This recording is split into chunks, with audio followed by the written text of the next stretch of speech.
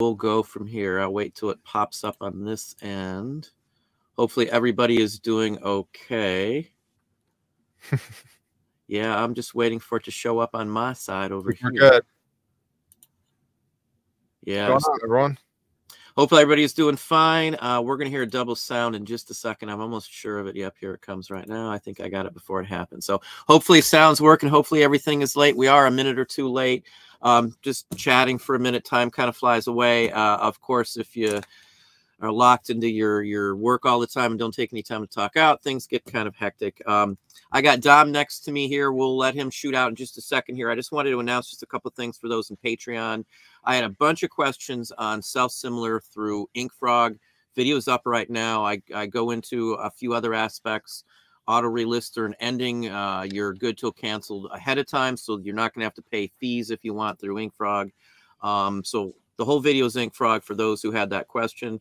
If you haven't done InkFrog and you are interested for those in Patreon, I would recommend looking at it because I'll show you comparisons between my store and InkFrog, as well as how you can match up to make sure everything's syncing from one platform, InkFrog, to the other. Shopify is the next set of strings you'll see up after that. But video tomorrow I'll have up here, some other things in the works.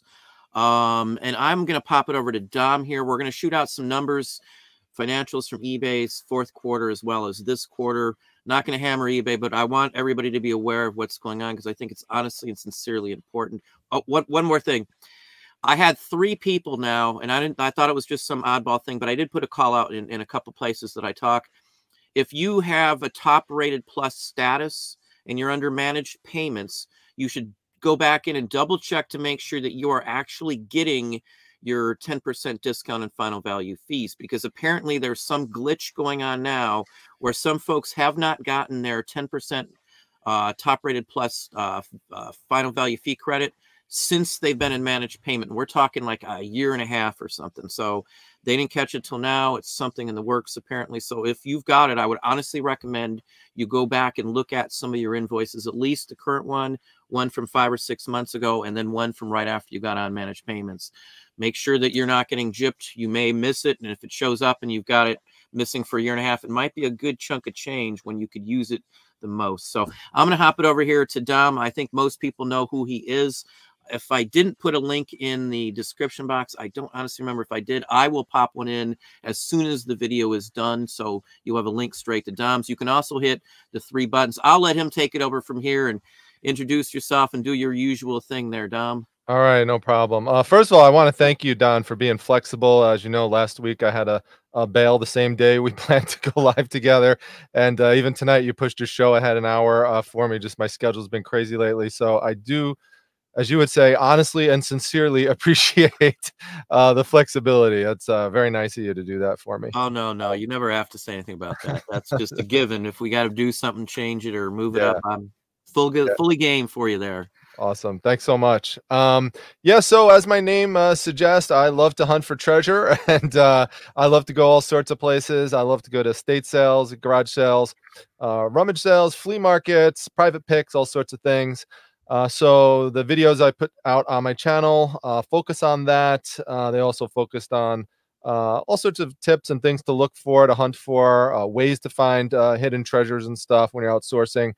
So I do some what's sold videos as well. I introduced a weekly news recap video this year on my channel, which people are enjoying, and then all sorts of different types of live shows where I have different guests on and stuff, and we have like competitions and things and selling events, and it's a lot of fun. So we just had one last night, and you know, and Don and I do a show together once a month, and we rotate on the channels. I also run a Facebook group called the Reselling Resource Center, and we're just about getting close to 30,000 members in there. So spend a lot of time managing that as well. So I do a lot of stuff with social media, and I'm also on Instagram. So and anyway, so and my reselling is part-time but feels like full-time.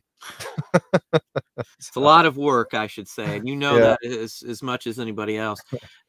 That brings up just a good topic for just a second here. I have a lot of people that do this part-time. Even with I did the survey with Dinah, E-commerce Bites, results out if you haven't seen it. She's got 3 sections of it, but with part-timers. That's like half the people that apparently are out there these days, at least the ones that I interact or have read, you know, articles and stuff on their platform. Half the people are part-time. Now that says to me one thing, that people need the revenue. You can't just make enough from one job.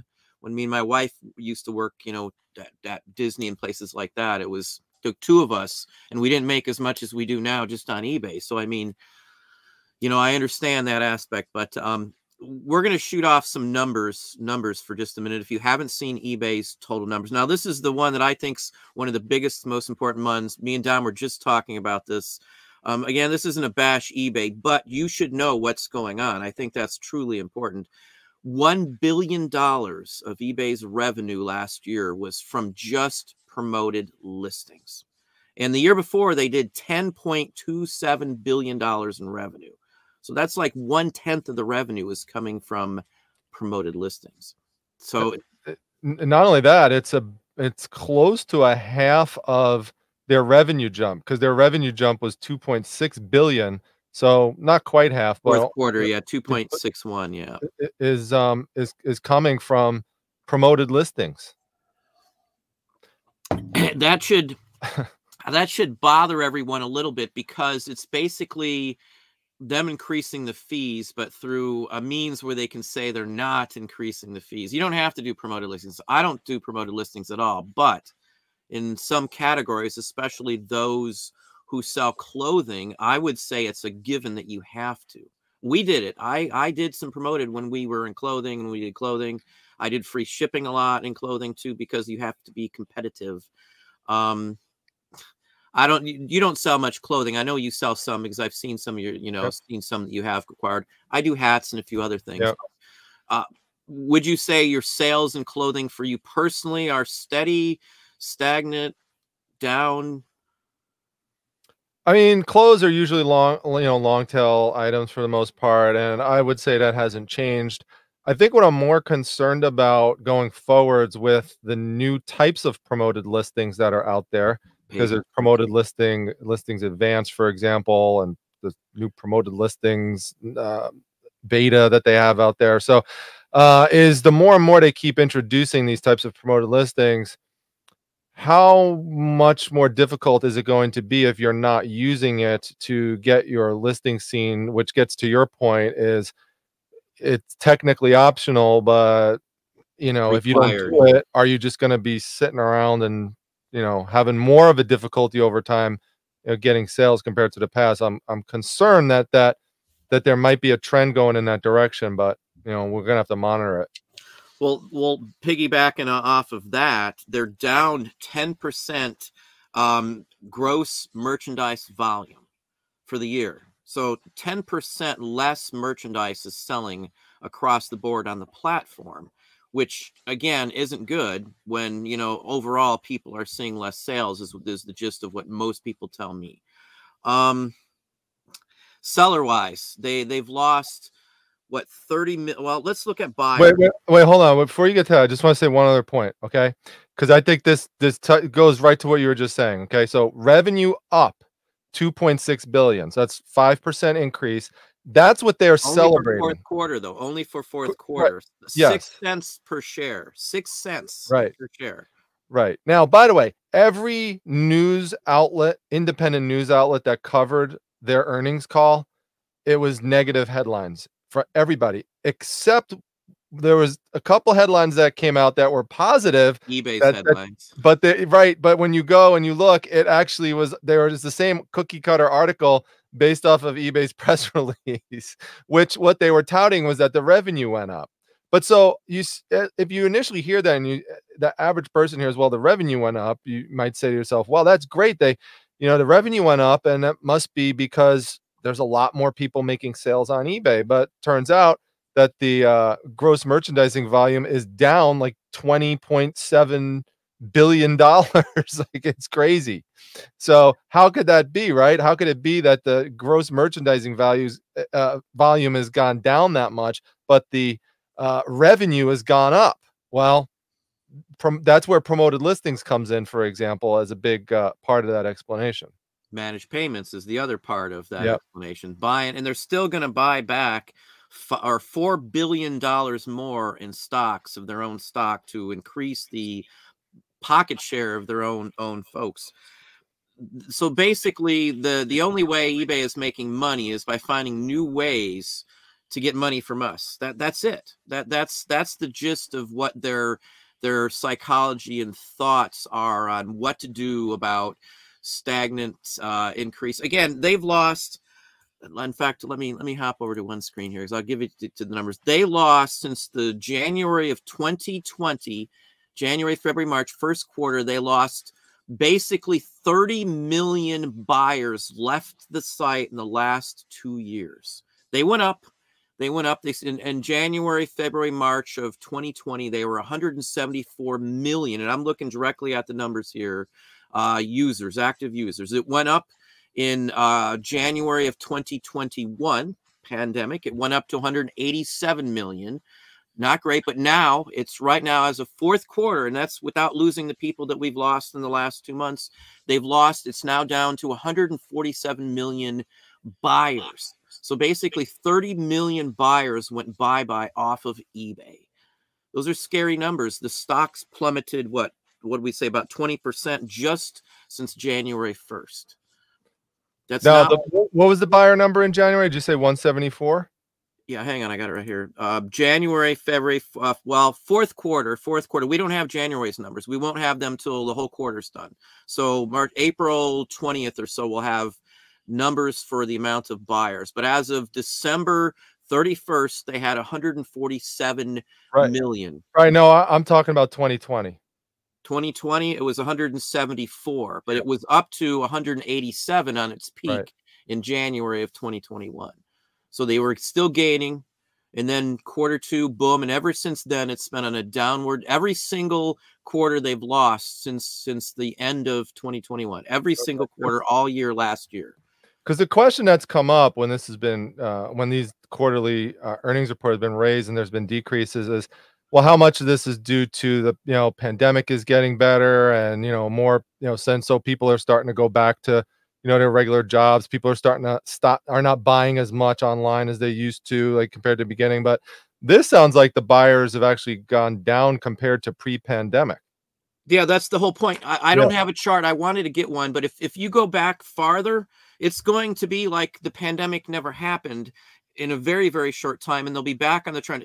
Unfortunately, this is what I've been saying is going to happen, and far too many people think I'm just, trying to get on eBay all the time. But the numbers don't lie. They don't lie. If you go back another year or two, you're going to see where the progression was. The only reason eBay had 174,000 people, buyers on the site at that point in 2021, right when the pandemic started, was because of the pandemic. If it wasn't for... And again, it's not luck, but they got lucky in this aspect, and it's the only reason. If you have that new revenue, that new stream of folks coming in, your goal is to keep it at all costs, and that means doing anything you can to bring them in, commercials and deals and discounts and lowering fees to bring more people to the site. I was really surprised to see that so many people are on Facebook. In all honesty, it was a huge difference. Well, yeah, I think that the Facebook Marketplace has helped cut into it. If you had a business account on Facebook Marketplace, there were literally no fees. Yeah. So if you were sold something for $200, you literally were getting $200. I think there's a limit though on how high of a dollar you can sell or amount or something. Someone told me. I haven't done any Facebook. Yeah, I don't know what the dollar amount limit was, but they also were covering the shipping as well. So, I mean, that was smart. I mean, they had a good promotion going on with that. They were cutting into it. Also, and I talked about this on my recent news recap, is that one of the trends that I see happening more and more is that I think people are starting to move more towards trying to get closer to a direct to consumer model as much as possible. And I think with the increased popularity of things like YouTube auctions and Instagram accounts, and now the Whatnot app is very popular, where people are just going on and they're just directly interfacing with consumers and selling them stuff. And this is just all end roads around having an interface through through eBay. Now, yeah, with Whatnot, they're taking a percentage as well, but it's more direct person to like a live interaction kind of thing is going on.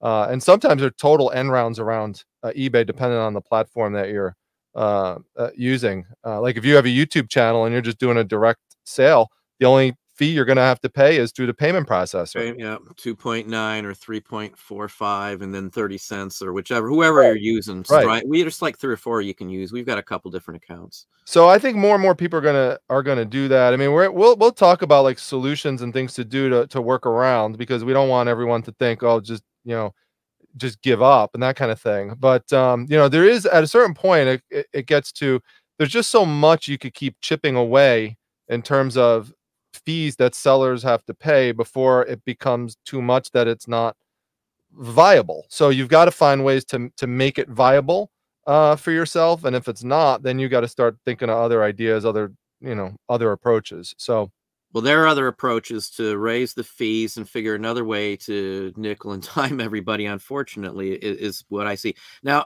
I was surprised at, from what I see, a decline in the amount of sellers. And again, I'm sure somebody's going to throw some nastiness on me saying this, but I've looked and I've talked to a lot of people. I wanted to see what's going on personally with the clothing aspect of it, because I got a lot of people telling me that their sales are slow. Every store I've looked at had a majority of clothing that had slower sales. We went to the mall, me and the wife, and we stopped by a couple other stores outside that are just clothing sellers. I went to, I don't know, 12, 14 different stores, major national stores. I can buy clothing new off of a shelf right now at the mall or any of the clothing stores just in my local area, cheaper than I could probably get them used on eBay. And price it out yourself. Everybody has a clearance because there's a year and a half of backlog on stuff that was still on a boat that they couldn't transport to the stores. No one was coming into the store. So the brick and mortar is awash with discounts. I mean, awash. Even my Walmart, and I haven't been to Walmart and looked at their discount shelves in a while, but I did it in January, and we did it a week or so ago too. Again, they're washed with stuff that apparently didn't make it to the store. Now they've got to blow it out the minute it almost gets into the store to wash the stuff out to get some revenue coming back. So I think that's where some of the issues are going. I don't know if you get out at all and do stuff like that, but we wanted to do some prices. I had to buy some pants for one of the kids and stuff. So we were out. I wanted to get a couple of shirts, and I was joking last night that Mrs. Primetime dragged me out last weekend to get some new clothes. I source when I'm at the mall. We made some decent money on sourcing items though, because there is so much clearance. Lunchbox is one of the places I always hit up, if you know what that is. No, the only lunchbox I know of are the ones that you put food in. No, they sell like anime and Disney Tide and just all kinds of stuff there. I don't know. It's like I don't know what you'd call the store, but it's called Lunchbox. They've got like Lunchbox action figures. They've got like box sets you can buy, and they got like a gift box and like a service. It's a huge chain. I don't know. You probably have one up by you, and you probably don't know it. I've seen them all the way down. Possible. Yeah, I mean, I only know it because I've bought a whole bunch of Nightmare Before Christmas stuff there, and we sold every single one of them. And it was like 25 cents on the dollar at the store after Christmas sale. But anyway, that was my experience. So at the mall is that the clothing right now, household goods, oh my gosh, the towels, even stuff that normally would be higher priced. I know inflation they're talking about, but the stores have so much stuff in there, and to get the people back into the stores, the sales are incredibly huge. So I think some of the Amazon's reporting first quarter going to be down too, if you saw that. Yeah. So I mean, it's not, although the S&P is actually only down 11%, eBay's down what, 18.9 or something. So eBay's like really pretty much down on their numbers. You'd expect them to be up, considering that, Amazon's still doing record numbers, but they are projecting a little lower number. But anyway, that's my conclusion on at least the clothing aspect of it. No, let's watch our language on there. I'm sure it's called Lunchbox. I don't have anything left. I've sold everything from there, but in fact, they had some My Little Ponies we made a lot of money on too. So for those who RA, that's a good item there. Yeah, absolutely, for sure. I mean, that's gonna increase the popularity of people doing retail arbitrage, and as you know, there's a whole big segment of that in reselling. Plus on YouTube, channels purely just dedicated to doing that. So Yeah, I don't do too many videos on it because usually, and I was just talking this with somebody else. People say, well, why don't you talk about the RA and stuff? By the time, if I talk about the RA items before I've went to every store and got all the stuff I want, they'll be gone before I ever get there, and I won't make any money off it. So if you're going to talk about RA items in general, you can't do it until after the fact. Otherwise, you might as well not do it yourself. So I know people talk about RA on there. Usually, again, it's at the end of their run, or they've hit every store that's out there in their region, and that's what most people do with RA stuff. A lot of money to be made, but hey Don, I wanted to bring up a good point that was made in the chat here. So Tommy was mentioning that if they, as they're rolling out this whole guaranteed payments thing, where best offers or offers will automatically be, turn that right off as soon as I know he did, but I'm saying as they unroll, because it's automatically going to be on by default. So yeah, which is stupid. A lot of people won't know. So, but as they do that, do you think that's going to cause a decrease in the gross merchandising volume over time? 100%. Yeah. At least in the vintage and stuff, in my opinion. I know there's a lot of other channels that people point out. Well, they've been asking for this option. They've been asking for it. I let everybody in my store has 7 days to pay, and I never have issues. If I have one here or one there, I don't care. It's not a big ordeal. I work with people every single day of my life. We do deals, like whatever it takes to get those people in the door. If you start off not trusting them from the very minute you're already killing it. Maybe you have one thing that they want, but they'll say, well, next time I'm going to go to somebody who isn't going to require it. The only aspect, though, on them doing it, not having it off to begin with, is so many people won't have a clue that it's even an option. That's my opinion, because most people don't read the updates or the user agreements and stuff. Plus, they put it in a weird place. Yeah, it's in a weird place. It's under blocked buyers is where it is to turn that off. And that's intentional, in my opinion. So if I don't know, I don't like the whole process itself. Maybe if you sell clothing or something, maybe it'd be great. I don't know. But for me, man, I work with people constantly. They'll shop because I've got so many items in certain categories. They'll shop over a 2-3 day time frame just to get enough time to look over everything. You can't look over 10,000, 20,000 items in a category in an hour and expect it, just throw it in your cart and all that stuff. Half the time my cart doesn't work. I used to do, 5-10 cents or a quarter extra per item, and it never calculates right. The weight's always off when I come to the bulk shipping. So if I'm going to bulk ship it, it's going to be off. And if the weight's off, what it does sometimes too, it multiplies or adds the dimensions up. So when I get to the bulk and I'm combining like 5 different purchases to the same order in a bulk sheet, it'll have a dimension that's over the actual limits for the service that they selected. And there's no way to fix it without backing the entire bulk shipping orders out. So I can't ship anything. So I have to back out of all the bulk shipping, highlight them all again, and then go back in again and hope it doesn't do it the second time. That it doesn't work right. So the best way for us, and the best way I find with the people who buy from me routinely, they just buy it and they don't pay. So they can always just, hey, I'm done. Hey, I'm done. A day does not go by, and I swear this is the truth, where I don't do multiple purchases to the same person. I can't find a single solitary day for a year and a half or 2 years where every single day since that point, I'm not doing multiple purchases. And in many cases, there might be 3 or 4 people buying 4, 5, 6, 8, 10 items at a time. And it's just not doable to have to worry about. I know they're going to give you the refund percentage back and all that crap, but it's a nuisance for your buyers, because then you've got 4 different refunds all tied to the same listing because each one's different and all this other crap. It's not good for your buyers when they're going through if they're paying from a bank or a charge card, it's going to show 4 different lines on there. And to them, if it shows up in one package, they're like, well, I only bought 1 package. I've already had that happen.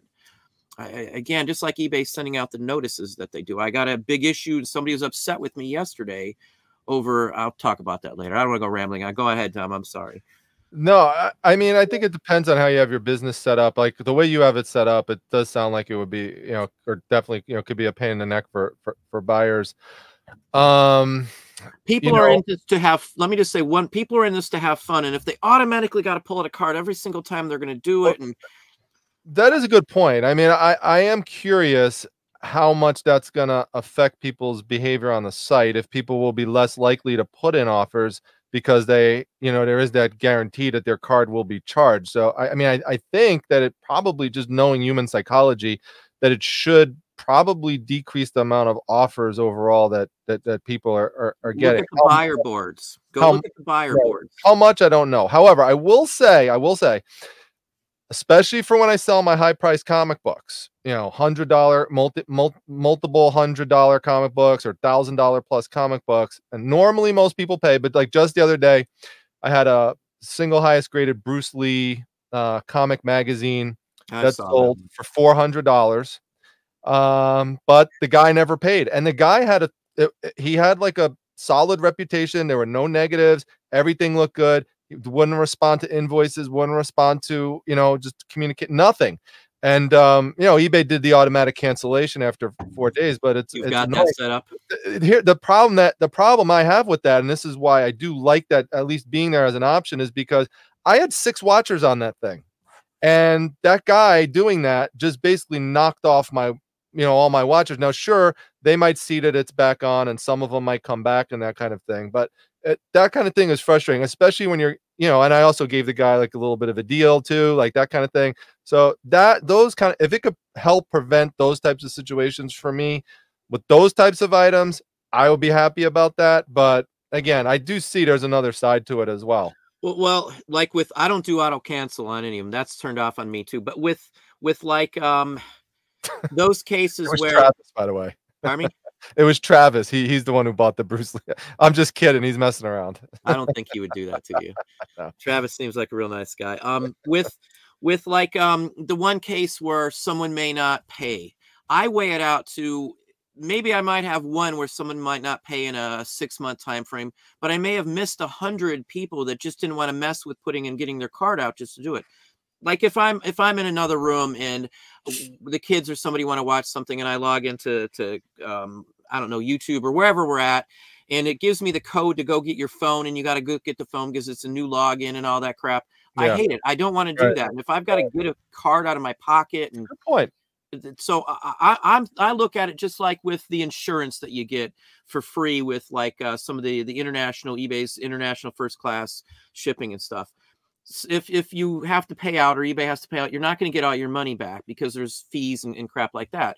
So overall, in the long run, I come out far ahead eating the cost on one versus all the other ones that were just fine. So I think of it that way, like with the people that will just bypass it. There might be more that would bypass the listing than you would be forcing to pay in Yeah. advance. Yeah. That's the only thing that I look at it, because man, I've been doing this for, this isn't to brag, I've been doing this for, geez, 27, 28 years.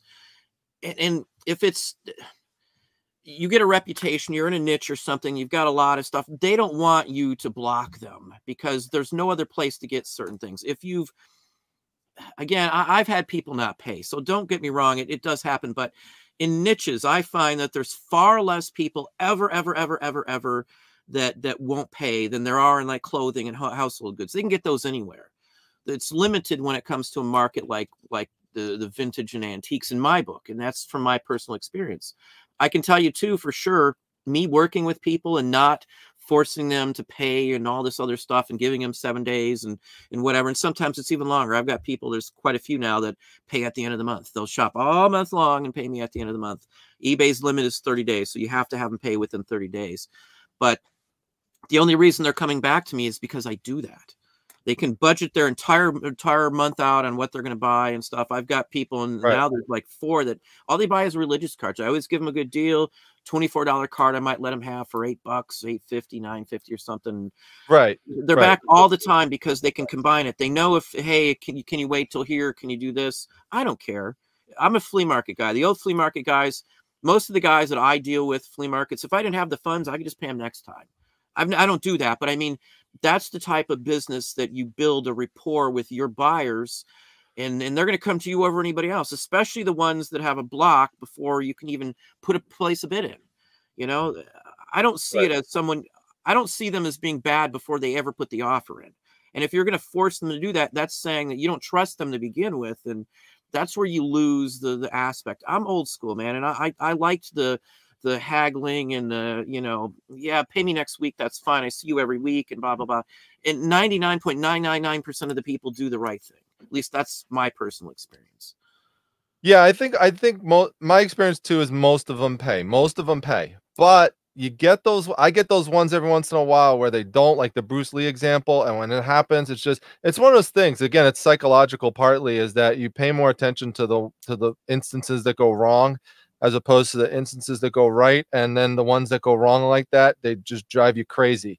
And that's when you're yelling, I wish they had some way that they guarantee would pay for the item. So I mean, I think partly too, it does depend on business model, like you're saying, for what you're What you know you're selling. for your business model too. And I try to be careful about that. I think we do have to be careful about that on YouTube, with, you know, because we have people watching us who are small sellers. They're just starting out. They might have 100 items in their store, and so, you know, they a different approach might work better for them, for example. So we always try to add that caveat to people to make sure to understand that you Yeah, know. every store has a different need, Right. a different function, a different way to do it.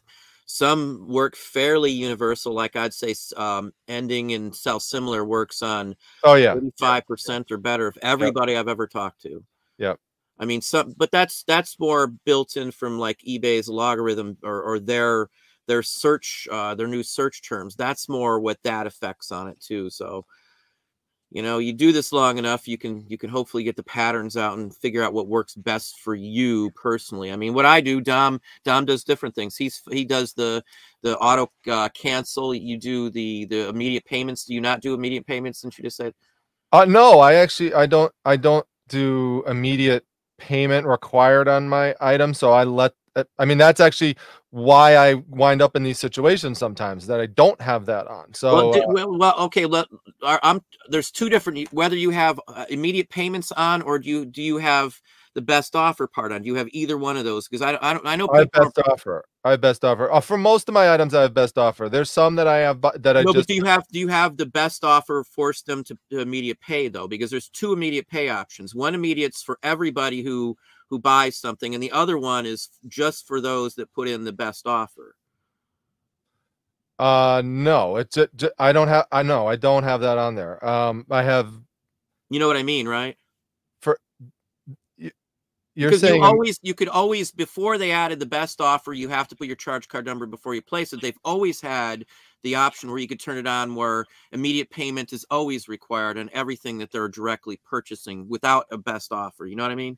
right. Yeah, no, I don't have that. Oh, No. I'm just curious. Yeah, yeah. I don't use either of that. And I figured the best offer to me is the same thing as forcing the immediate payment on everything. It's the same basic principle, is my personal opinion. That's why if I'm not going to do one, I'm not going to do the other.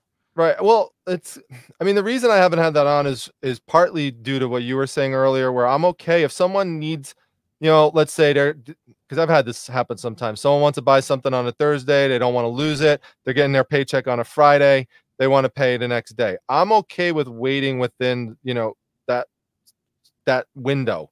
But But they you should know, they should email you first to say, "Hey, do you mind me waiting till such and such?" I would hope. that would be nice. But again, if it's the next day or something, or if it's, you know, then no matter what I would say anyway, it wouldn't matter because it's still within the range with you know, in which eBay tells them that they have to pay for the item within, you know, 48 hours. Now, technically it's 4 days. I mean, they get a message that when that's a lot of things people don't know, is that they're getting a message that tells them they have 4 days to pay. That's Well, what you got they to set see. that up though too. You can set up those messages to come out. I know a lot of people aren't aware of that, but you can set them up so it sends out notices. It's a radio button too. Yeah. I don't know if it's on automatically. I don't know. Maybe it is. Maybe it isn't. I haven't touched. I put ours on and it's been on, I guess. But we do that. We do that. Let me just. I want to bring up. Let's bring up one quick thing here. eBay sends out notices. Since you're talking about notices, eBay has sent out notices to folks that have caused me, people going off of me today. In fact, I got a little short. It's a minute short showing a baseball ticket from the New York Giants from 1942. Sold for $225. The ticket was done as a sell similar yesterday morning. And 5 or 10 minutes after I did sell similar, I did 3,000 listings on sell similar yesterday morning. 5 or 10 minutes later, I get a real nasty message from a guy who said, "Is this your loan?" I've talked to the guy a couple of times. He wanted to think about the ticket price because I originally had 450 on it. So he gets really mad because eBay sent him a notice telling him that I sold that item. It's no longer for sale. It's been Yeah. sold or something. Yeah. I've And seen so those. he was all mad and said, "Well, I thought we had an agreement." I'm like, "I didn't sell it first off." And he was all mad, and it turned into a back and forth. Again, I was very polite. I might even show this because I've got another couple emails that I've gotten in that I wanted to explain some processes. But he was totally mad. At the end of the day, though, I calmed him down and told him how everything works, and he ended up buying it. But the point of it is, some of those emails that eBay sends out are bad. Like what eBay is doing in the new update is they're sending out a notice that states, "Hey, leave feedback." But Yeah. that notice doesn't correspond with when the item it doesn't go by the item was delivered. Right. It goes by estimated delivery time. So people are getting Right. a notice from eBay like it should Yeah. already be there, they're thinking, and Right. it's not, and then they're leaving Right. bad feedback. I've had 3 or 4 people tell me that they got bad feedback for items that weren't there, and I don't know how you can leave bad feedback for something that isn't there because it's not within that time frame.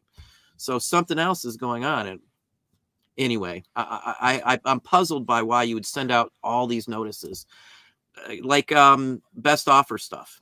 A lot of people don't respond because they get so many of those things in. That's why eBay limits them and the whole aspect on that. But anyway, Hey, by the way, if anyone wants a good idea for a drinking game, just every time someone incorrectly types Don for Dom or Dom for Don in the chat, happens all the time. everyone can take a drink. I get them on my videos where people say, "Hey, Dom."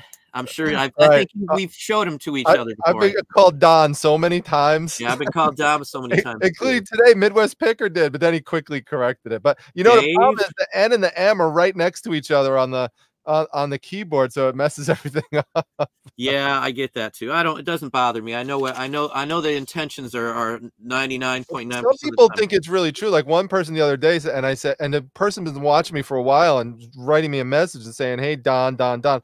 I'm like, "Well, by the way, it's Dom, not Don." They're like, "You say it like it's Don." Like they really thought like I was saying Don on the show, and I'm just like, I don't know. I don't think so, but Well, I anyway. still get it from people I've talked to too for a while, but I don't. No, no. Tommy says, which one is Dom? So, all right, now what do you think about that? We talked about the number of or percentage of buyers went down. I think it was what was it, 8% or It's 10%. Well, it's 8 or 9%.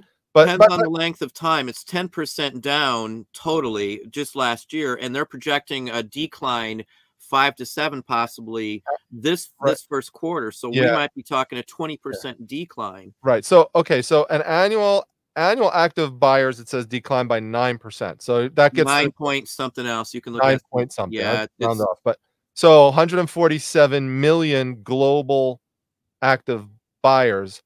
Now they also have added. We haven't really talked about this yet, but maybe briefly. But annual active seller decline of 8%. Well, So 8.9 something, I think, is what I got out of. So okay, maybe but so it's kind of a wash in terms of both of them. I mean, I guess the ideal situation would have been. I mean, if you're gonna have, let's see, if you're gonna have the buyers decline, not have as much, not have as much buyers. I mean. But the merchandise is down too, so the lack of buyers equates to a lack of merchandise, which means that it's the same level playing field whether they were on the platform or not for the rest of the people who are still there. Yeah. You know what I mean? Because if you were saying we'd have 10% more business, we'd also have 10% more buyers. So how much is coming from? I think they've underestimated running off a bunch of buyer or sellers, that those sellers actually buy 99% of the time. I buy stuff on eBay. I'm sure you do too. Yeah. I don't know anybody who doesn't sell on eBay who doesn't actually buy something as well. If you do niches or you're into collectibles, you're buying and selling all the time. And if you run off a buyer, they're not gonna, or a seller, they're not gonna buy either. Right. Right. But Would you want, like, relative to the buyer decline, would you want to see it be like it is now, where the sellers have declined by about the same percentage, or would you want to see the sellers go up compared to that, or would you want to see the number of sellers go down? Because you could look at it both ways. If the sellers went down more than the number of buyers, and you could say, well, I have less competition and I have more buyers out there. Well, don't look at it from the buyers. Look at it at gross merchandise volume. Yeah. If the gross merchandise volume doesn't fall at all or increases, but yet Right. the buyer, the Right. sellers go down, 10%, all of us are better off. Right. The only way you're going to keep the site going is if you're getting more volume of merchandise sold on the platform. And this goes for any site. This isn't just an eBay thing. If this trend keeps going, it's going in the wrong. There's no idea whatsoever how to steer it back up without raising more fees that I see. Again, they've been going down for almost 2 years. They've lost Yeah. what they were 2 years ago. They're down below that even.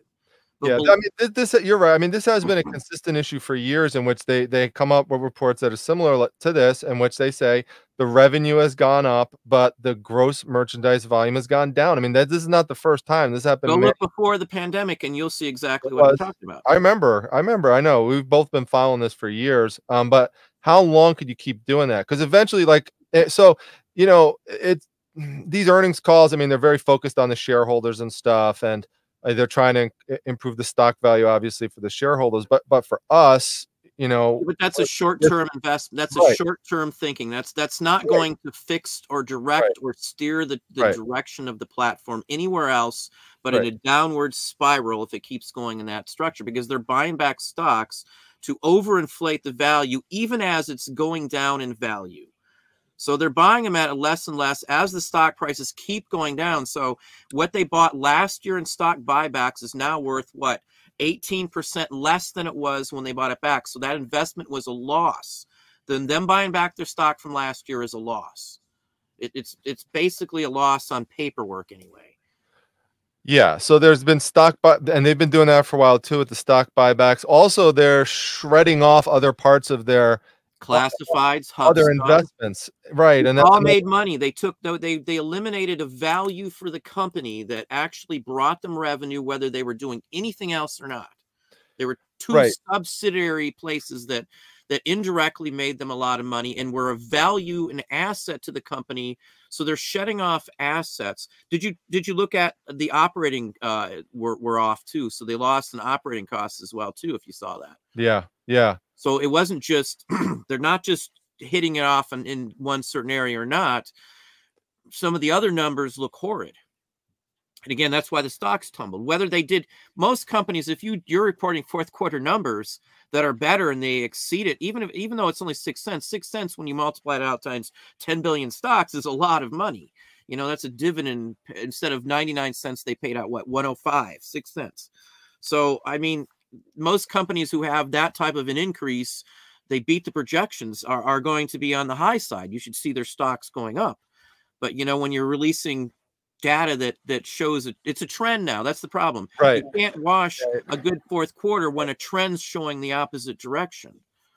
Right. So this is where the conflict lies, in which, eBay is happy in the fact that they are increasing the revenue. That's good. But for us as sellers, we're not really looking at that, at the revenue. We're really looking at the gross merchandise volume. We want to see that go up, because that means there's more sales on the platform. And don't get me wrong. I mean, we'd all be jumping up and down for eBay and cheerleading for them, saying, great, if their revenue went up $2.6 billion, and that was because GMV went up significantly. We'd love that. I would be shouting from the rooftop saying, hey, I'm fine with the raise or an increase in the fees if that's what's going to happen to the store. If they added 25% to my store and then increased the fees, even a whole percentage point, it'd be a win-win for me no matter what. Right. So this is where the problem lies. And this is why, if eBay is watching, this is why there are complaints from sellers, is because sellers are frustrated about that. It doesn't seem to really be the focus. It's purely, we want to stay, and I get it, as a corporation, they want to see the revenue go up, and however they can. If Right. you're let's the group of people that they're worried about are all well-to-do. The people who they're lining the pockets have probably millions in the bank right now. And you're talking to maybe a couple thousand people that are going to get some huge kickback from all this stuff, the CEO and all this other crap. But the rest of us make up 17 million sellers. Right. That's their full-fledged number just for eBay US. So Yeah. 17 million people are, just push you over here. We'll worry about these couple thousand who are making millions of dollars a year on the stocks. Now, that's not a model that's going to stay. You can't keep doing that. As Right. you Right. show total Right. disrespect for those who created the platform, made it what it is, like us, So you're going to right. run them off, and then you're not going to have any base. You've already sold Right. off your valuables. So if you need to pawn something, like if you need money and you're pawning everything, at the end of the day, you pawn everything. You've got nothing left to put your cards on the table. So eBay's already thrown all their cards out, and all they have is the site itself, basically. I mean, they Right. could split off, auto aspect of it, the car side, but that's about it. I could see them selling that as well. So, okay, so we've got these issues. We've got this continued. It's the same issue really that keeps coming up over and over and over again. It's not going away. I don't know if it's ever going to turn around. Who knows? But until that time, I think we need to talk with the audience. And I've seen some questions come in there about, okay, well, what do we do now, given that this is the situation? So, how do we succeed on eBay, despite the fact that there's decrease in GMV, there's decrease in buyers, there's decrease in sellers, there's significant decreases. How do we survive in that platform? And not only how do we survive on eBay and be successful on it still, but I saw a question from Duncan in terms of how high the fees need to get and how bad the things need to get before you decide that you're not going to deal with eBay anymore. And obviously there are some people who've made that decision, which is why they've left. But, I haven't made that decision at this point. I mean, I still am sticking with it. So, but we need to have this discussion for people, because we don't want people necessarily to just say, all right, well, this earnings report sucks and I quit. Well, I look at it. I get hate if I complain or say something about it. If you don't say nothing, nothing's ever going to happen. So why don't you quit if you hate it so much? Well, I'm a business. This isn't a personal thing and I'm mad. I'm just not going to go there anymore. I'm a business. I make revenue. I don't quit a job or quit revenue unless I've got something else to replace it. That's what a business Right. does. There's Right. nothing wrong with having issue with what's going on, because obviously we're right about the direction the company is going. It's not me, it's the paper. It's their own numbers. I didn't create the numbers. I didn't create them losing 30 million buyers on the site over a certain length of time. That's not me. I'm just looking at the numbers and can see the writing on the wall for the last 5-6 years and concerned about it. Right. I'm not going to quit until it's not practical and I'm not making money. I'm not going to be happy. Right. It's like working for a bad boss. I'm not going to quit if that bad boss still pays my bills and I have nowhere else to go with it. Now, obviously, I could afford to lose eBay if it really, really happened. We've got everything backed up. I own my listings on many other places. I always recommend doing that, but I'm not going to give up. And I never, ever would tell anybody else to give up. I've talked to many people into giving it more time, see what happens. If you're truly not happy with it or it wasn't what you expected, that's a different story. I would never tell somebody to jump ship if you're making revenue and it's paying your bills. Yeah. I would never do that. I pay my bills with this. It's part of my income, part of my revenue, and the majority of what we make is from reselling. Why would I cut some of that off when I don't have to? I may not be happy about it, but again, if you never tell or say a word and just eat up whatever they say, nothing's ever going to change. Absolutely. It's just going to get worse and worse. And the numbers are getting worse and worse. Yeah. If more people complained about it, it would have to be addressed, because it would get to the shareholders, the board of directors. They'd look at their numbers and then go, well, look, everybody out there is having a problem with what you guys are doing. You don't know what you're doing. The long run is all that matters. I'm playing a long run game. I'm not even worried about today, tomorrow, or the next day. I'm worrying about 5 years from now, and that's what eBay isn't doing. Now, you want to start off with some options to? Well, yeah, I'll come up with a few options that I talk about in this situation. So first of all, I think you need to know your numbers, and I know not everybody does know their numbers. You have to go in, you have to look, and you have to make sure you're looking at what your profit margin is. And then you've got to see if fees are increasing, how much that's cutting into your bottom line. So not only do we have, eBay fees that are increasing, but you're also going to have, for example, increases in postage services fees as well. There's inflation, all sorts of things are happening to increase costs. So you've got to find ways, number one, to try to either decrease the cost, or you've got to find a way to pass the cost on to the buyer.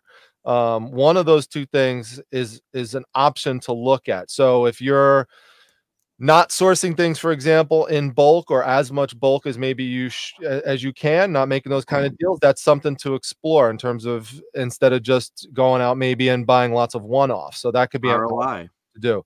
So yeah, so that's very important. Maybe you're more judicious in terms of the types of offers you accept. In the past, if you were more just, all right, yeah, I'll just take $5 off. All right, I'll just take $10 off. Now, you know your numbers, you think about it a little bit more and say, you know what?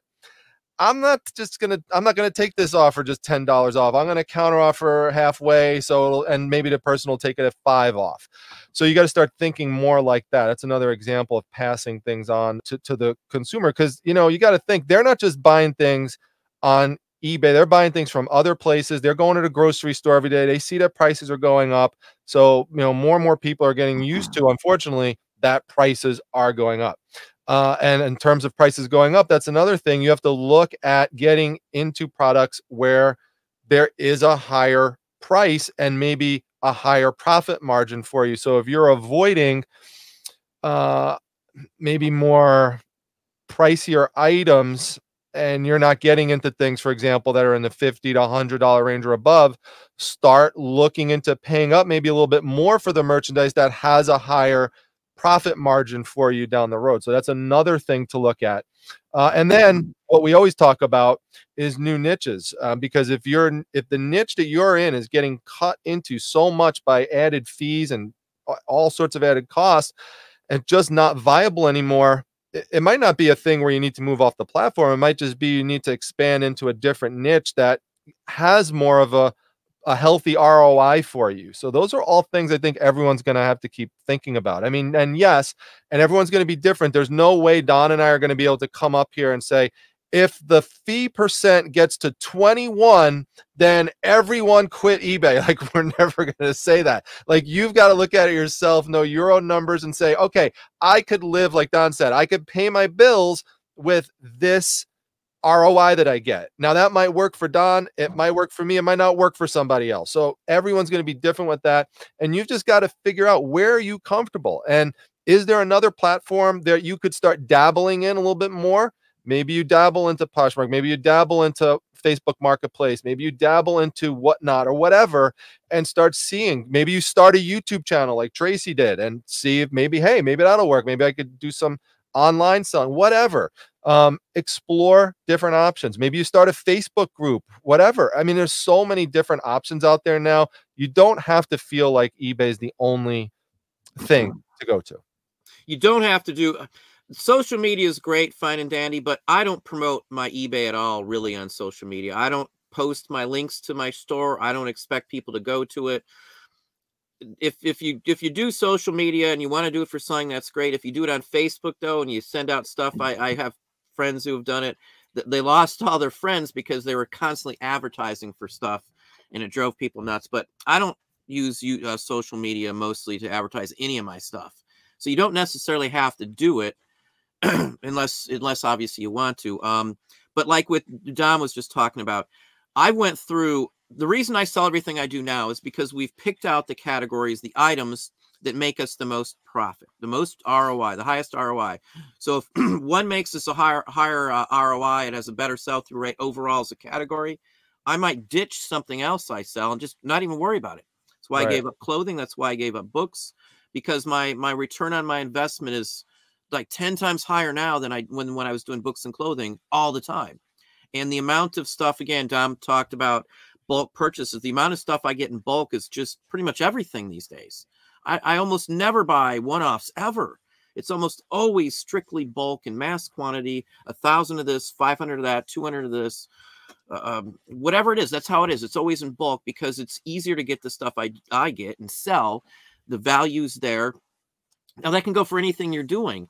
You've got to look at your numbers. Just again, like Dom's saying, you've got to know all of your numbers. You got to know where every dime is going out of your business to figure out what makes you the most. If you're selling 1,000 of something a month, a dime is a considerable amount when you hit the end of the year. And if you get 20 items that you can increase a dime, a quarter, a nickel, or, you know, not sell something because it's pennies, that's another issue. And a lot of people don't figure in their time invested into this. So if you're making a couple dollar profit, but it's taking you far longer to list those cheaper items, it's not worth your time to do it, because you could be spending the exact same amount of time and list things that'll give you 3 or 4 times that amount of profit every time it sells. And that's one of those things that everybody always doesn't leverage into their items, is the amount of time one item will take you to list versus another one. We try to not list anything that takes more than 5 photos. And that's just the thing that we do, because it means I can list far more. It's a numbers game. Once you hit a certain point, you got to feed the machine. So if you can keep those numbers, keep the items listing, keep stuff coming in, that's your best bet. You'll make far more listing, you know, items quicker than you will if you've got to like list a shirt and take 12 photos to make sure it's right. If you're only listing 10 items an hour, and there's other items that will make you more money than that, and you can list 50 of them an hour, it's a no-brainer. But if you're not paying attention, you don't know your numbers, you're not going to catch on to that. With eBay, there's enough data on eBay in the hub to get those numbers out of your stuff. It's not like hidden knowledge. They're actually giving you a considerable amount that you used to have to pay for. That's one of the things they give, but a lot of people still don't use those new reports and stuff and look at them, and that's wrong. You need to know those numbers, you know. Very good point. I think that a lot of, you know, when we talk about numbers, a lot of people, I think, tend to think of the numbers that I was kind of bringing up, like cost of goods and how much you're selling something for, and that sort of thing, but not necessarily the time factor. And that is huge, because, you know, it is very true that time is money, and you've got to, you know, also reassess. It's true. You know, if you're having issues with, you know, where your profit margins are, you know, look, okay, well, are there things I could do to increase the chance that I'm going to make sales, period, by just getting more things up? Obviously, you got to list things that people want, but if you have those types of things, what are things that are barriers right now that are preventing me from being able to do that? And then, you know, just being more efficient with your time, coming up with a new system, a new plan, that type of thing. You don't have to wait till January 1st to do that. A lot of people like to do that with New Year's resolutions, but, you know, you could start a clean slate at any time and just say, all right, starting tomorrow, I'm changing. I'm going to try to put in a new system that's more time efficient. So do some projections every day of the week and see if your numbers are going up for the month. I've got videos how to do it. Just do some simple projections, simple math. Anybody can do it. You'll instantly know if a day goes down and your numbers start to decline for the month. You can track what you should be doing at the end of the month on day 2, 3, 4 of the month.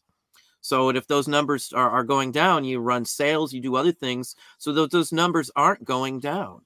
You know, if you might have to do promoted listings, as much as I would hate it, if it, for some reason, our sales took some dive, I might attempt to use it. But luckily, we're lucky. I cross my fingers. Our sales are still 4th quarter numbers, and I'm not having any, other than a day slow here, the next day busy. I'm not having the big issues. But again, it depends on what you're selling. One more point, and I'm going to hand it back off to Dom. But if you're selling, like Dom with selling expensive $1,700 comic books and stuff like that, if I'm selling expensive stuff, the people who are buying it, it doesn't matter if the economy is bad or not. They've got extra money.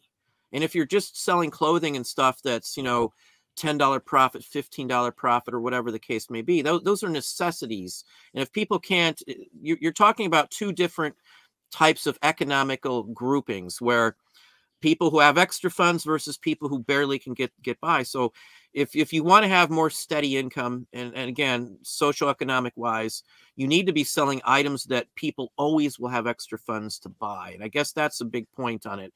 Comic books, for example, trading cards, vintage toys, vintage in general. Most everything that I sell are items that no one really needs. No one needs any of the stuff that I sell. It's not a necessity. It's not going to help anything in their daily life.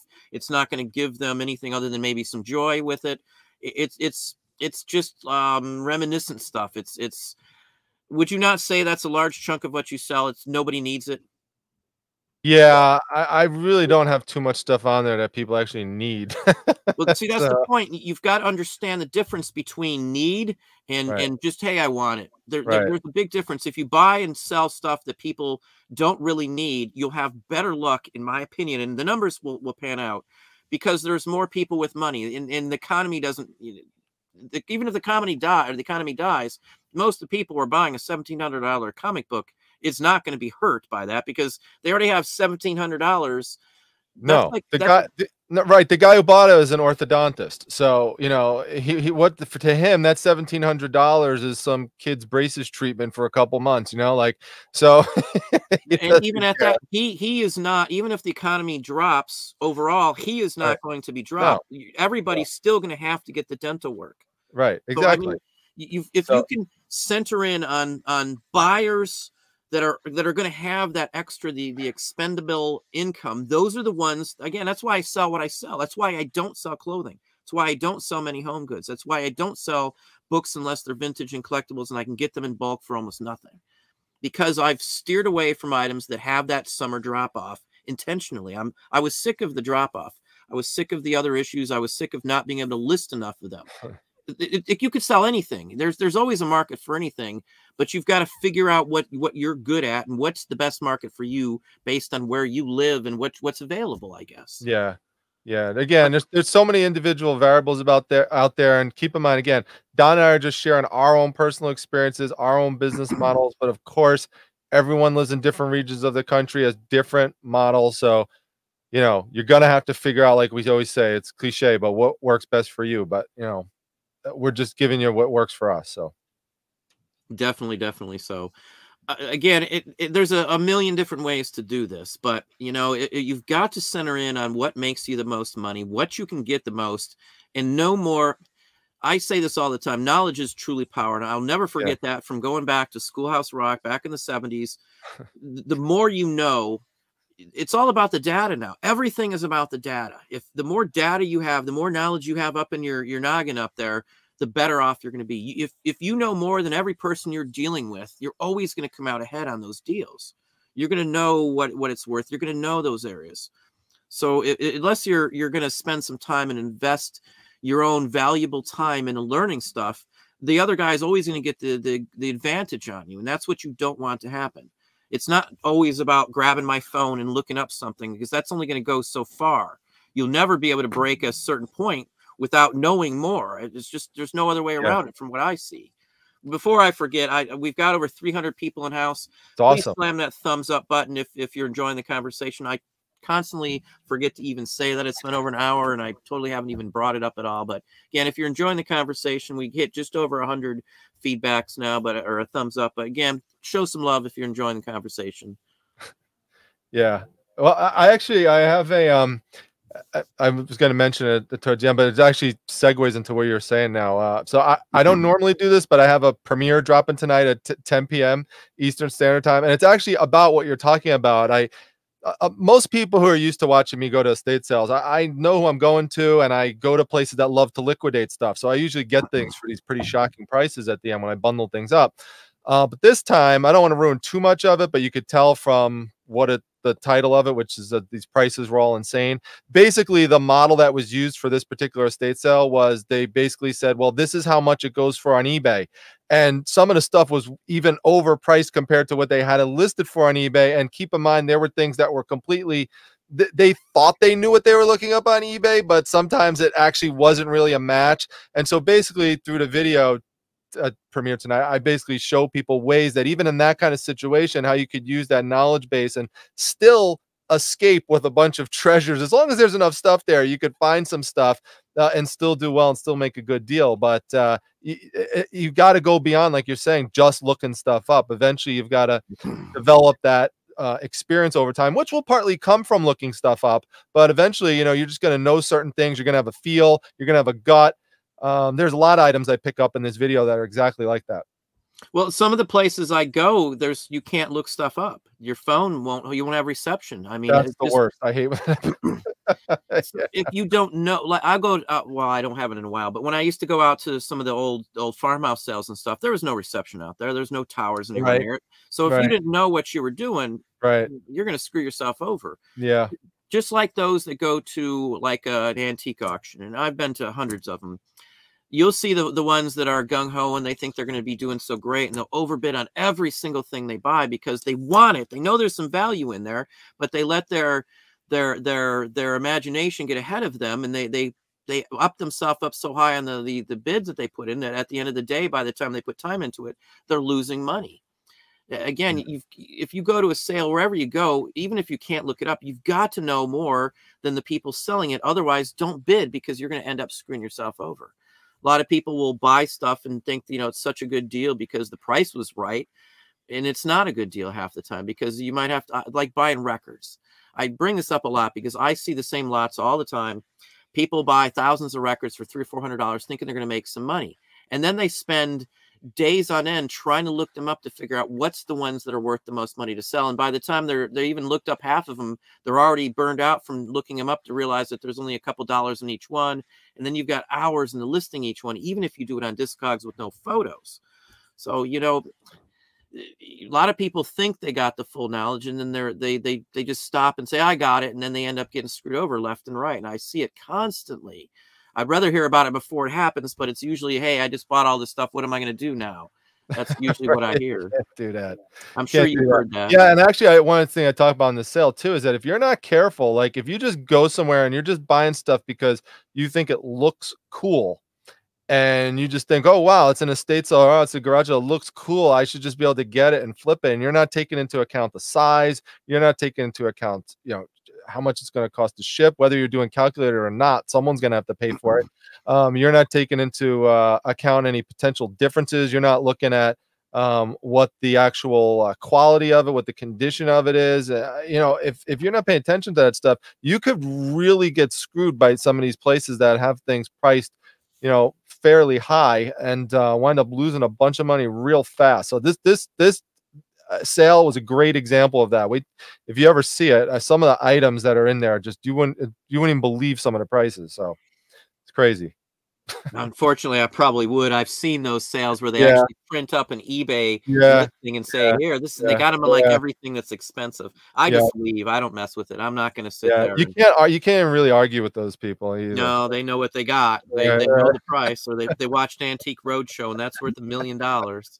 See, that's another thing that far too many people almost romanticize about reselling, and I don't know why they do it, but too many YouTubers make it look like everything they buy is going to be worth a fortune every time. The majority of what most people get, unless it's some real high-end hot item that's just wanted so much, is going to be a long tail these days.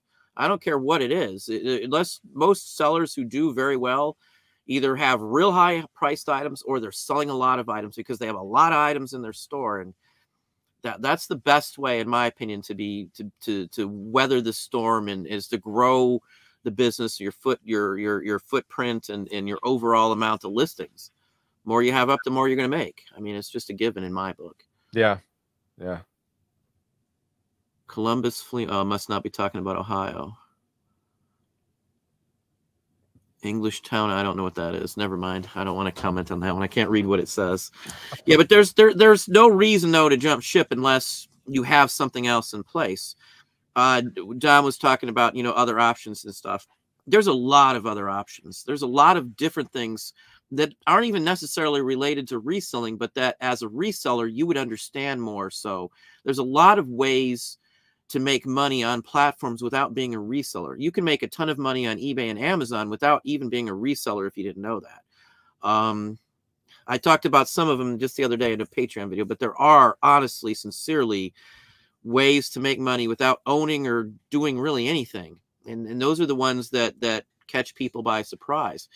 If you get the business aspect, the gist on looking at the numbers and stuff, the numbers are there for all kinds of different things that you could sell. It doesn't have to be even a real item anymore these days. It doesn't have to be a used item. There's middle marks, there's middle things. And I'm not talking about NFTs or anything else like that, but there's, man, I could tell you a different way to make money every single day of the week for years and not run out of things to talk about. There are just too many options these days. And again, it doesn't mean you give up on eBay or not, because eBay fits into so much of this stuff that's these no content items. I mean, it's just, anyway, there's just so much stuff out there that I see, and too many people see videos of people saying this. I find stuff everywhere I go. It's worth a fortune. It's worth this. It's worth that. And it's not like that. It's not a fantasy. This isn't a get rich quick scheme at all.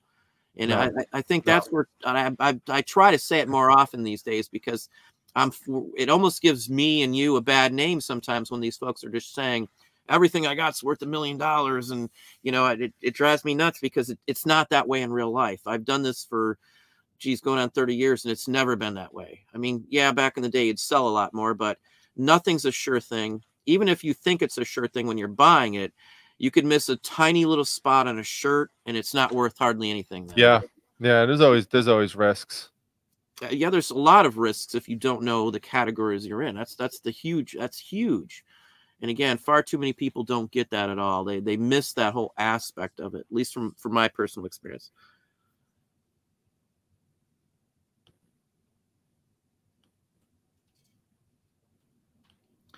Somebody made a comment like, is that Crystal? There are really stupid people, and we know it, so no worries. Yeah, there are a lot of... This is not, I'll have to say this again, this is not a quick get-rich-quick scheme at all. Again, I can't express that enough. You're not going to get into my Patreon group or someone's course out there and whatever they tell you, and you're not going to just instantly be selling money. Every person is different. Every place you live is different. So if somebody's telling you everybody's going to be able to do this, hop on board. You're all going to make $1 million watching my videos or something. I would never promise that. There's no guarantees at all with what you do. When I first started, I bought some bad stuff. We all learned from that. I'm sure you've had those same situations too. Oh yeah. Yeah. Well, I think the lure for a lot of people is that, you know, it's kind of like the psychology we were talking about. Sometimes when something bad happens, you look towards the bad thing. But with reselling and also with YouTube channels, I think there are a lot of people out there who will look and they'll see people who have either a real successful channel or, you know, they're showing a lot of successful things that they're selling, and they're looking at it and they're saying, wow, like, it must just always be like that, and it's just or it must be relatively straightforward and pretty simple to do. It looks easy, you know, like behind, you know, just from watching it, but it's really not. I mean, that's why every once in a while, like if I do a video, especially if I go out garage selling, you know, because we have to edit these videos and put them together. Once in a while, I have to stop and just tell people, hey, just FYI, just so you know, like it looks like I'm going from like one house to another house to another house and just finding all this awesome stuff, but in reality, I actually just went to 10 straight houses where I couldn't find anything good to pick up. Like, you know, sometimes I'm exaggerating with that, but that happens sometimes, you know? So, but it doesn't always come through in the video, because the flip side of that is that people don't really want to watch you going to 10 straight houses where you don't find stuff. So that's the other problem. So sometimes you just have to make sure you explain it so people don't get the wrong idea. Sometimes those videos, though, are helpful, because you might go there and say, well, I should probably buy this, or this is probably worth something. And the people not finding a thing can tell you, hey, none of this stuff's worth anything. You're not going to be able to sell it. Sometimes those videos, if they're done right, I think are almost better, because again, there's too many people that'll go there and say, oh, look at the value in that. They'll get it home and they're like, oh my gosh, I'm never going to sell this. I mean, I've had those days. It's been a long time, but I remember those days where I thought, I'm good, we're going to make a fortune. You know, boom, I looked up, or I missed one little spot on it, or I got the wrong model number or something. I missed one little stupid little thing, and now I just screwed myself and spent $200 on something worth $50, you know? I think we've all had that happen. Yeah, I actually did a video. I literally did a video once that said, I went to an estate sale and found nothing, or something like that. Like I literally walked out with nothing. I also had another one with a thrift store by me where I actually challenged anyone to go to the video, and to this day, no one has ever found anything that's like I literally filmed everything in the thrift store and said, I defy anyone here to find anything that's good. It's still that'd be all of our thrift stores. Oh God, it was so bad. So, you know, sometimes those things do happen. Well, again, like people talk about what they can get here and there. The thrift stores around here are terrible. There's nothing at any of the thrift stores around here. I have to drive to another state, over state line, to get to the first one close by that's good, and that's 35, 40 minutes from here. Right. You know, and that's the best one close by. It's the closest one these days. Most of them have, you know, shut down, or they're just terrible. Everything goes online from the Goodwill, the Salvation Army. Everything goes online somewhere. All the Goodwills send their stuff to like a central auction house here. You know, and even the stuff at the Goodwill online auctions, they go for more than I could sell them for on eBay most of the time. Because it's charity, and I don't know how anybody could ever make money, or they're not paying attention, or they think it's got to be a good deal because the price is so high. It must be something good in there, and it's usually not the case. Again, that's why I don't sell certain things. You got to work with what you got, figure out where the profits are, figure out what gets you the highest profit. You're higher, the higher the ROI, the better off you're always going to be. If you're not looking at those numbers and you're just going, look at all this money rolling in, or look at I'm selling all these, and if you're not, again, I'd rather sell, you know, 20 items worth $50 than 20 items giving me $2 profit. Especially when you can compare the amount of time it takes to list them. Don't list items that only make you $1 or $2, especially if they take you more than a few minutes to list. You know? Right. Hey, I wanted to bring something up to you because I've heard you talk about it before, and I have as well on my news broadcast. But I don't know if you saw, but eBay started this thing where they actually have an Instagram page where they're basically promoting like high value items that they're selling. So for example, they just did like a 5-minute video on watches, and they have watches in there that they show for like, you know, people sell for like, you know, thousands of dollars, hundreds that's of all thousands. they're investing the time: watches, shoes. Right. But I wanted to bring this up because this is actually comes from the transcript of the earnings call that we were just talking about, and it's specifically to the part where they talk about the 9% decline in the active buyers. So, and we were talking about this privately as well. So about how they're trying to use this concept of high value buyers and high value sellers too. But they say the decline, this 9% decline, they say, well, that actually was primarily driven by what they call low value buyers. They're insulting them, so they're leaving. They're not advertising. They literally call them low value buyers. They said, so that fell 9%, but they said we grew in high value buyers. So high value buyers, they said, went up 3%. So, but the gross merchandise volume's down. Right. But my point of bringing that up is that there definitely seems to be this increased focus by eBay on these high value buyers. And this is the first time I actually heard them literally use the phrase low value buyers. He's been saying that for a year. I've been talking about that for a year. I'm insulted. I brought that up because that's an insult to everybody who buys from me and almost everybody out there. I've been complaining about that statement he made almost a year because he's an idiot. Low value buyers? He calls them low value buyers. Maybe I did hear it, and I'm blanking out. He's been saying it for a year. He only wants. In fact, if you go back from last year's numbers in February, they cut off advertising because they don't want to advertise for low valued buyers. The coupons that they gave us are the replacement for them investing money. That's when the coupons were initiated. And that's literally what the CEO stated, was that those coupons would take up the slack from them not advertising and pushing for the low valued items from low valued buyers. To me, that's calling me a low valued seller to low valued buyers. And in my opinion, if somebody called me a low valued buyer in front of my face at a store because I could only afford to buy $10, I would be insulted.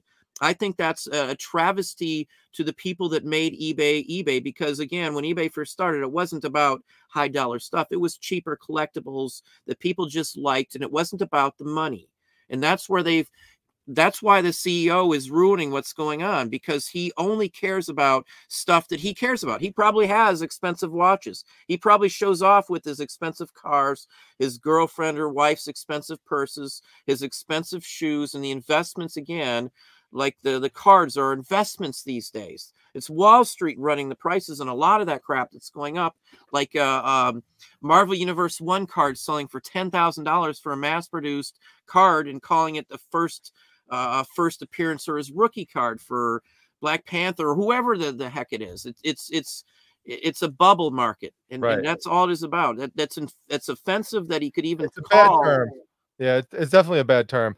And they actually say further on in the report that they literally say this is a very, very, very conscious strategy on our part not to do couponing for low value buyers. So you're only going to get a coupon if you're willing to spend a lot of money. If you're a casual eBay user, we're not going to give you a coupon. It literally says that in the report. That's the CEO is saying that in the actual He said that report. last year, and that's I lost respect for the guy from day one after I saw his history, but he doesn't know what he's doing. You can't. Yeah. How long do you think it's going to take for them to keep running off lower and lower valued, especially if the markets start to change? A lot of the collectible fields and stuff could go down at any point because they're relying on a bubble in those 4 specific, what he calls them, vertical fields. So they're worrying about vertical sales moving across instead of increasing it. You can only sell so many $5,000 purses or $5,000 or $10,000 shoes. There's only so many people that will buy it. They're going to hit a point where there's not going to be new people coming on for those expensive items. The value will burst. The value will go down. And they've already scared off all the lower people and insulted them by calling them low value. A dollar purchase, Right. a $5 purchase, Okay. $100 purchase is valuable to me. Okay, but I want to do related to I want to do an informal, if you don't mind, Don. I want to do an informal poll in the chat right now, okay? Because I want to know, just this is just how divorced from reality this statement is from what the average eBay seller experiences. So this is again. Oh, it's made it. Oh, Don, I got to go on with you more, man. Talk about a high. I guess it's a high value sell. I don't know. Let me see. Let me bring this up right here. We're talking about selling expensive comic books here. So hold on a second. It's not one of the $1,000 ones, but first full appearance of Gambit, X-Men 266. So just cha-ching that one for 172.50 right there. So I'm happy about that sale. That's awesome. So every time I go on your show, I seem to get a cha-ching like that. But okay, so check this out. So this is what CEO said, and I'm going to read from it verbatim. This little part. He says, we call these people our enthusiast buyers. I've met a lot of these enthusiast buyers, right? Of course he has. He's in the same rich group as them. Right. But listen to this. I want to know who's had this. Who has had this customer? Because I have not really. I really haven't. They wake up, they grab a cup of coffee. Wait, let me simulate it. Hold on. They wake up. Oh, all right. They grab their cup of coffee, right? They take a sip. They open up their eBay app. This is literally what it says. They shop eBay across multiple categories. And when you look at their spend, it's a very healthy spend level, right? $2,000 plus. Who's getting that?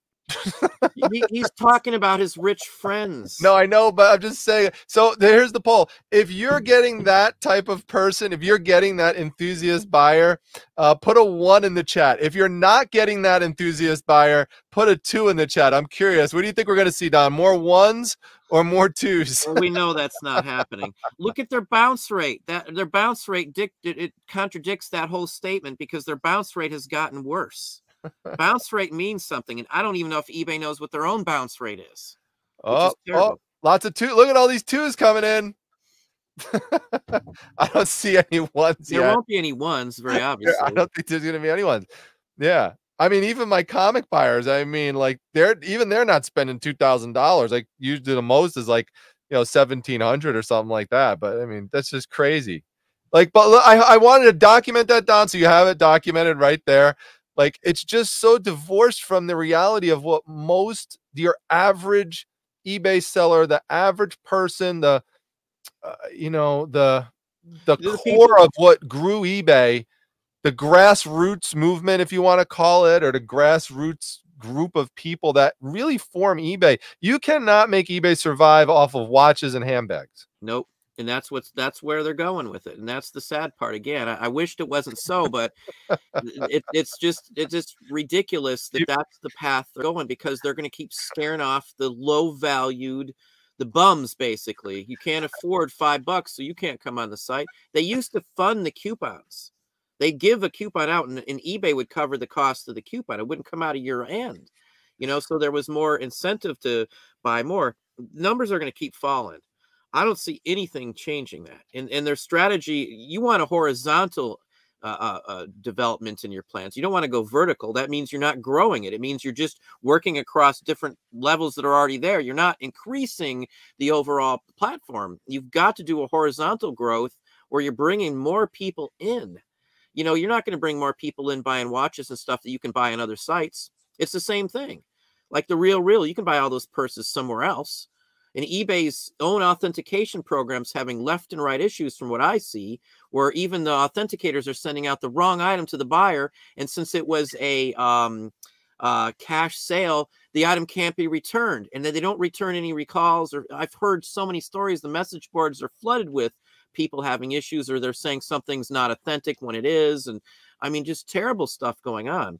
And somebody's going to have to pay for all those fees. Right now, it's the Wild West with all the authentication. But at some point, either you or your buyers are going to be paying more for it, and they're not going to like that. You know? Yeah. So there's no other way around it. Annie liked my dramatization, by the way. So there is no other way around it, though. I mean, the numbers don't lie. That's the saddest part, that I don't like to see the numbers. I figured they wouldn't be good just by the way it's been going. And unfortunately, I'm proven right, and I don't want to be proven right. I want them to go in another direction. Again, they're not going to apparently listen to anything but the idiot running the company. And these people don't shop in the stores that even you or I probably would shop in. I mean, they probably got a butler or a maid that does it for them. You know, what one of the politicians has a elevator for his freaking car.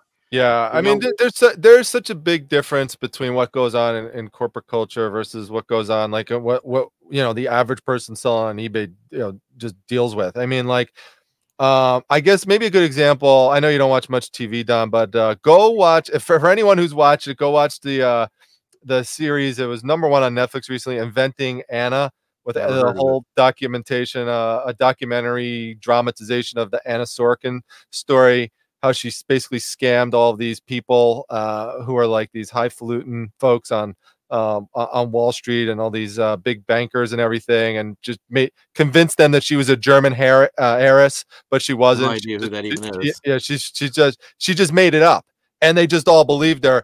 And it just goes to show this whole rich culture and everything, and just kind of how people think and how people act. And it's pretty interesting. So yeah, that's the biggest problem, is he's not living in the real world, and he's not a normal person anymore. He's so far up the food chain that, you know, we're low valued sellers, low valued people, you know. Yeah, I haven't seen him use that, but you're right. I mean, by correlation, you would call it low value seller. I haven't seen him use that yet, but who knows? That might be coming down the road. Well, he's probably saying that in private. We don't care about these because this is going to be the $5,000 sale. What do I care about this guy over here selling $10 postcards? He's nothing to me. That's exactly the mentality. Whether it's out in front or they've said it or not, it's got to be there at the point with him saying low valued buyers. You don't insult people on the platform. And I think if most of the folks heard that and knew that that's what was said, because you'd have to go and watch it or read the transcripts just to hear that line.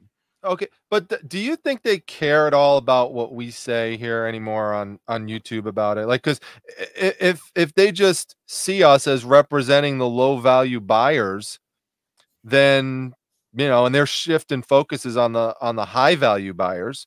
Well, they're trying to wash us out by putting out their own videos and their own stuff like that. That's what they're trying to do. And if everybody got together and said, this is crap, you guys are charging us for less service and we're not getting as much views and the merchandise is selling, it'd be a different story. But you've got the folks that do videos making it look like a fantasy world so they can market a course to somebody who's new to make the money off of that. They're not resellers. And that's what aggravates me a lot, because there's far more people that are pretending to be a reseller to make the YouTube money. And, you know, then it hurts it for you and me and the folks who want to do it. If no one's going to say something and no one's going to be honest with how it is, it's never going to improve. We're just going to keep seeing these numbers fall, and that's not going to help us. I don't get any joy out of eBay doing bad, because it means that my financials could do bad because of it. You know, I don't get any joy whatsoever of talking about it. I don't get any joy. I always take hate for every one of these videos. But it's got to be said. I'm sorry, but the numbers are, they're in free fall almost, man. I mean, come on, it's in free fall, and you can't come back and say that it's, it's you know, the pandemic's over, because it's not really over, and you can't say it's all this other stuff, because the retail numbers aren't going there that way. It's they're blowing it. They're going to other platforms. You know, that everybody almost sells somewhere else nowadays. Almost everybody I know. I can't think of anybody, maybe one or two patrons or something, that don't sell somewhere else. Everybody's got a couple platforms they're on, and that's eBay's problem, that they can't get loyalty anymore because of how they treat the people on the platform. There's no loyalty for a site anymore at all. Yeah. It used to be a day when I would be diehard, everything eBay, eBay, eBay, eBay. I don't care what anybody else to say, it's all eBay. And those days are long gone for 90% of the people probably selling the platform. They've been screwed over one too many times, or had bad buyers where eBay wouldn't stand up for the seller, or called low value and all that other crap. There's no concern for anything but lining their own pockets through stock buybacks. And again, this is all short-term goals. I would want to make the site the biggest, the best damn site it could be out there, to make sure that that site's going to fly. If everybody's happy and making good money and sales are coming in, more people are coming to the site, there'll be a buzz, the stocks will go up, and everybody would be happy. But that's not what's happening, unfortunately. 5-Day Flipper asked Dom, what would you do as CEO of eBay? I wouldn't take it. I would never take the spot. Well, all right, I'll answer it then. What I would do as CEO of eBay, it's, seriously, I always think you got to bring your business back to its core. I mean, I guess another good example of another company where something bad happened is if you think of Boeing, right?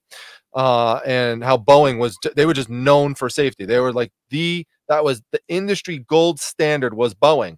And then they got bought out. Well, yeah, they got bought out by another company, and they started kind of like, they had another company come in that kind of was like taking charge of things, and they were not really concerned about safety anymore. They were really more concerned about, increasing the price for the for the shareholders, and just generating revenue and profit.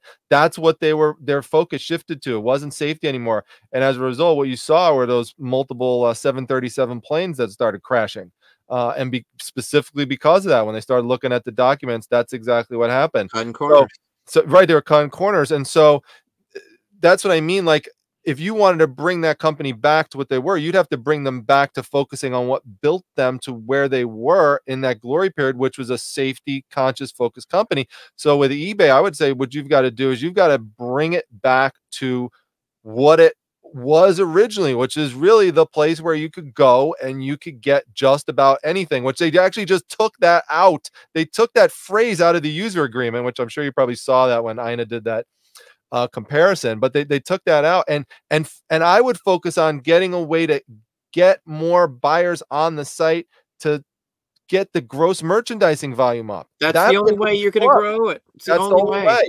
That's the only way that I would shift it. My goal would be, let's get the revenue up by increasing sales, because sales and selling items on the site, that's ostensibly what the whole freaking platform is, a place where people buy and sell.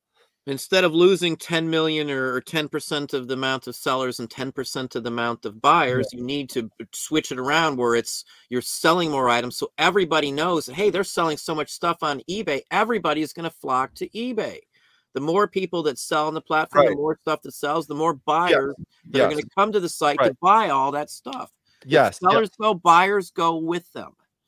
Right. I've been saying this for a long time, that they should have more ads out there, out to the public, that is just your average family of 4, and they're sitting around, they're thinking of some low value item that they're looking for. Back to school items, pens, pencils, even stuff like that would draw people. And they just come up with a phrase that says, I found it on eBay. I even told the person who I had on my channel from eBay that one time. I actually said that. I said, you guys should have an ad. They used to say, I found it on. That used to be one of the terms they used. Should just be it. And you drill that in everyone's head. I found it on eBay. I found it on eBay. And throw in some surprising things here and there where you might think the average person wouldn't think, oh, I could go find that on eBay.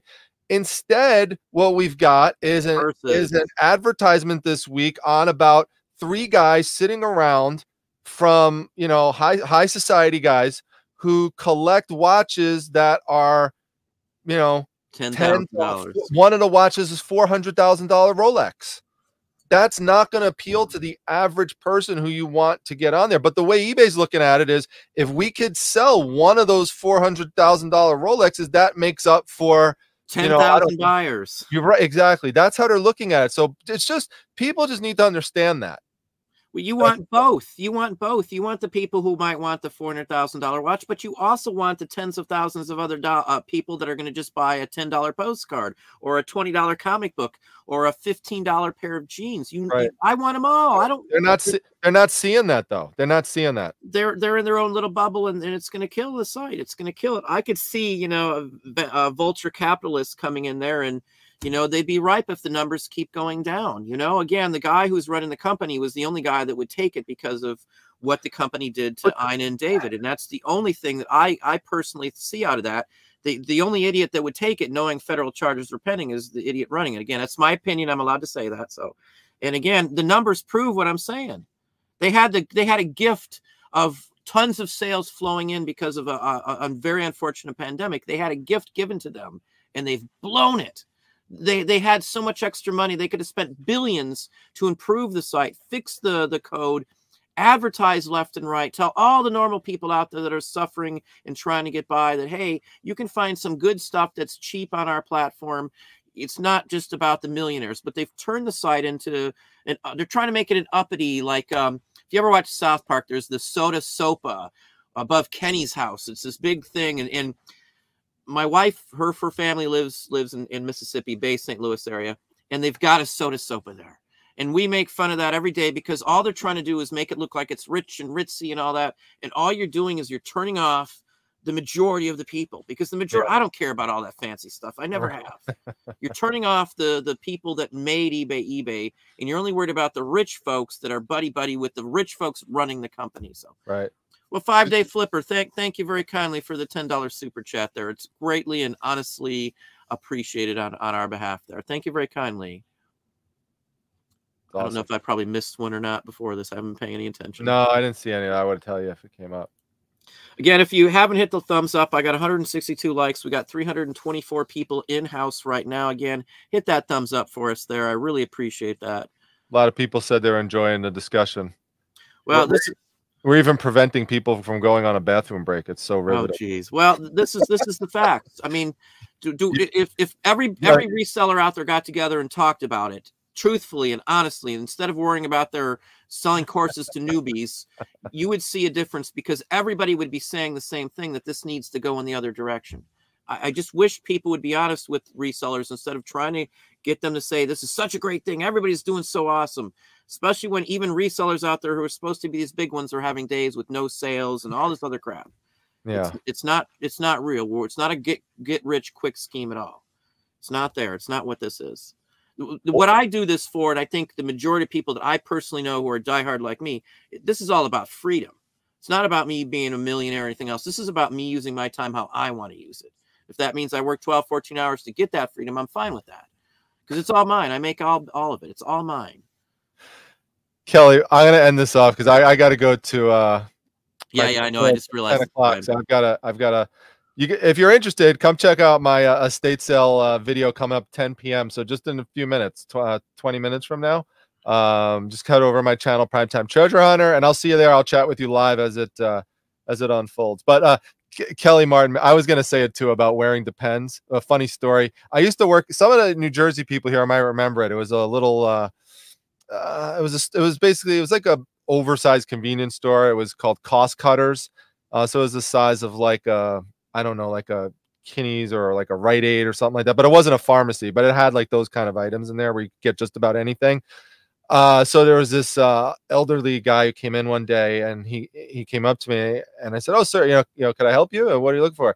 He's like, "Could you tell me where?" I thought he was saying, "Could you tell me where the pens are?" So I'm like, "Wow, you're looking for the pen?" He's like, "Yeah, the pen." So I kept bringing him over to the stationery aisle.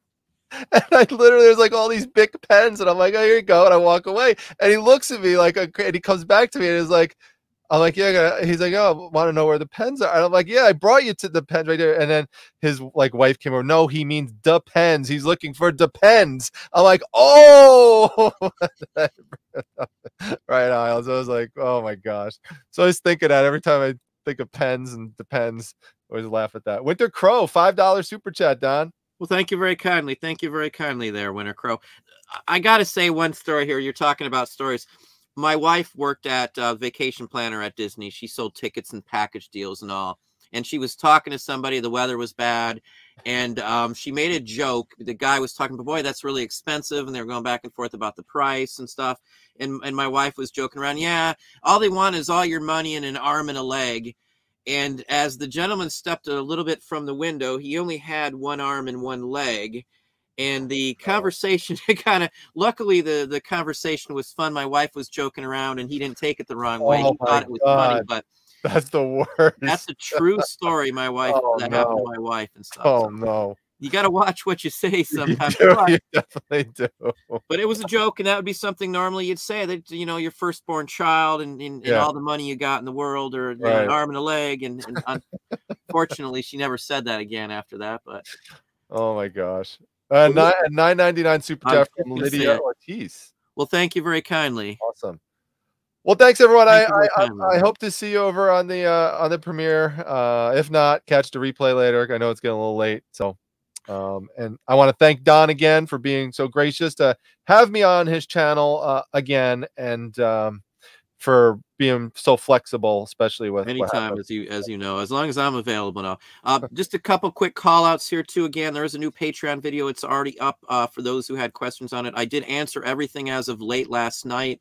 I don't think there's much at all there. I think I got most of the emails too this morning. So if there is anything else you need, or you had some posted items that you needed help pricing or titles, I did respond to everyone, and I did ask for some more questions. So if you get a chance, please go back in there. I can set you up on the price and whatever else you need to know on those things up there too. Another video up tonight or tomorrow too. It's already shot. It's already been edited. And I do again want to personally thank Don for coming on here too. Again, this is our time. It's a lot of time invested into this as well too. And I will let it go from there. I do appreciate everybody. Again, if you haven't hit that thumbs up button, please slam that thumbs up button before you go. And I hope you all have a good evening. Bye, everyone. Take it easy.